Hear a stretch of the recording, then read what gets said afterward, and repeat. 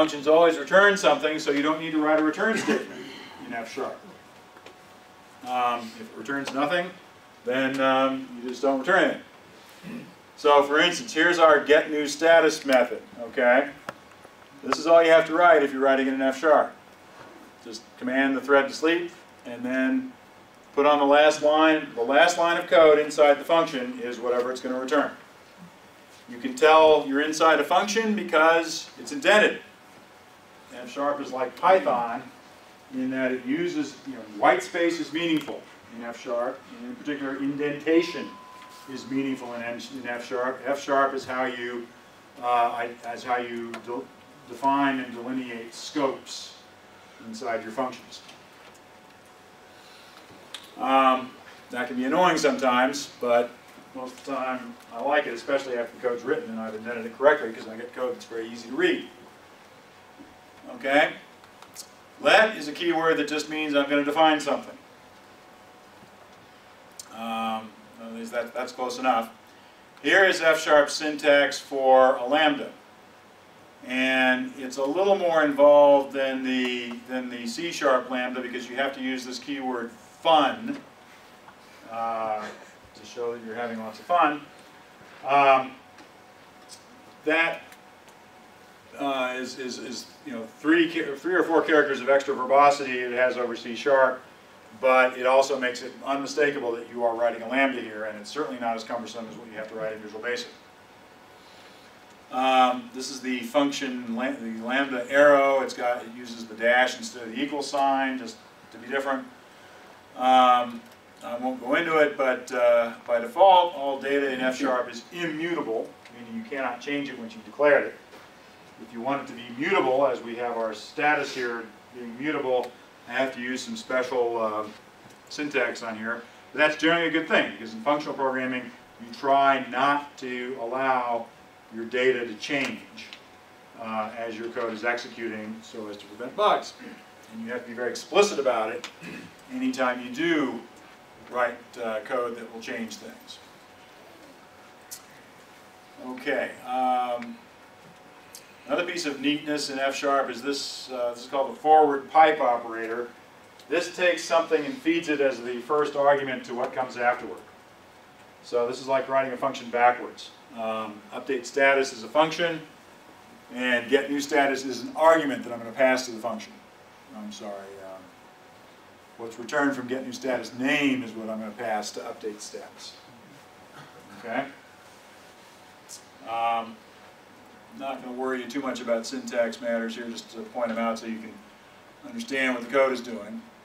So my first few methods here in F# look, very recognizably the same as they did in the other languages. So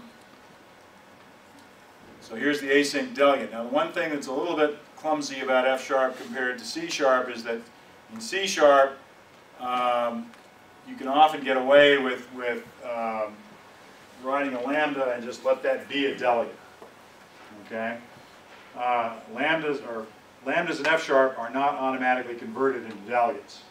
So if you want to write a function in F# and you want to use it as a delegate in some .NET API that expects a delegate, you have to explicitly build a delegate, and the easiest way is with using the func and the action types, like we do in other places in C# and VB.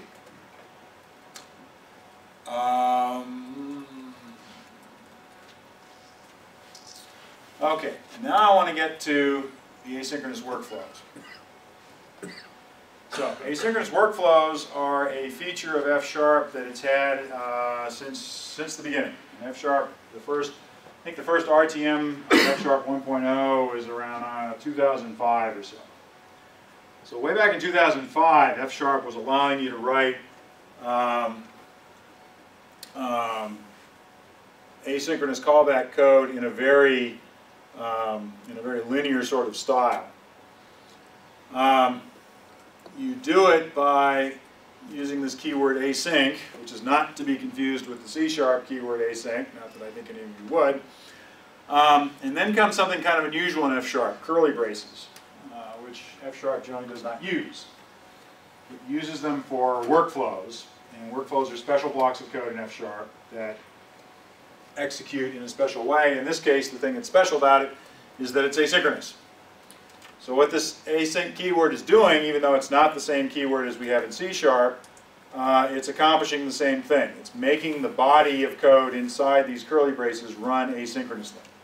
It is, in effect, creating something like a task parallel library task, but it's not using the task parallel library. Okay?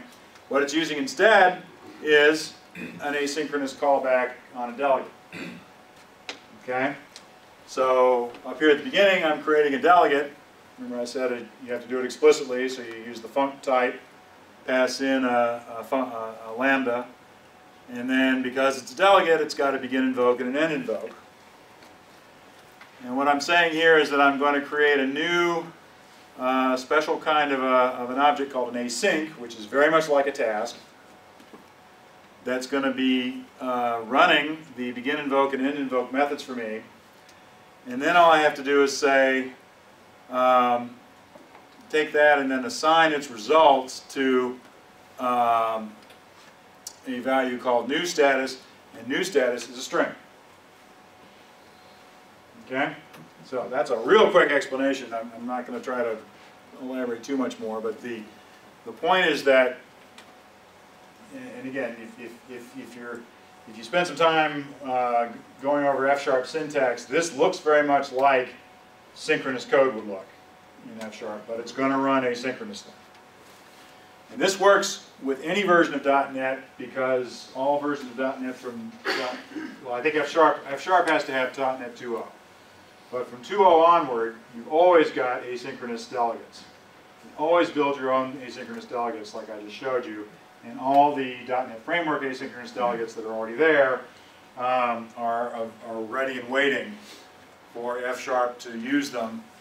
In fact, most of the time you don't have to use this async from begin to end. There'll be an F# library version of web client or HTTP or file stream or whatever that has the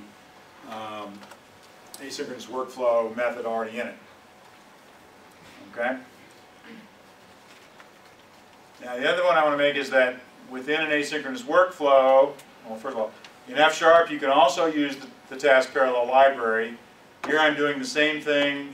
This is the 4.0 version of task parallel library implemented in F#. Again, it's synchronous code that's passing a callback delegate into the task run.continue with, okay, just like I did in C#. And then here I am using F#'s equivalent of the await keyword. Okay, so here's async again. Here's something called async.await task, and here's a task.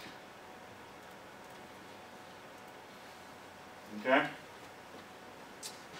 So there's a real short explanation and here's the F# equivalent of that one-liner where we're calling the whole shebang from one line.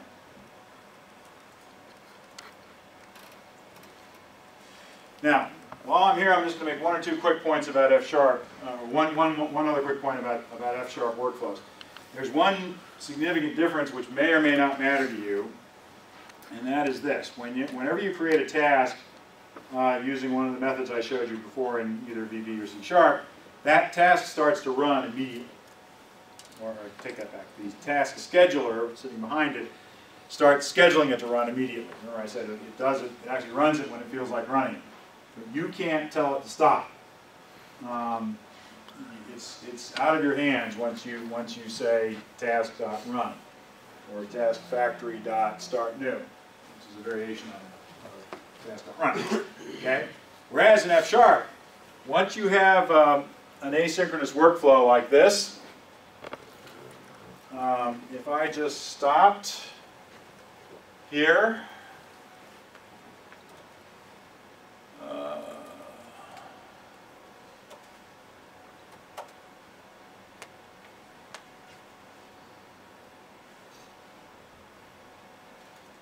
okay.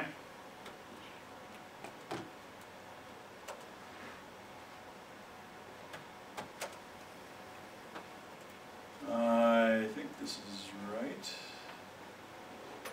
What's it complaining? It's complaining about something. No, never mind.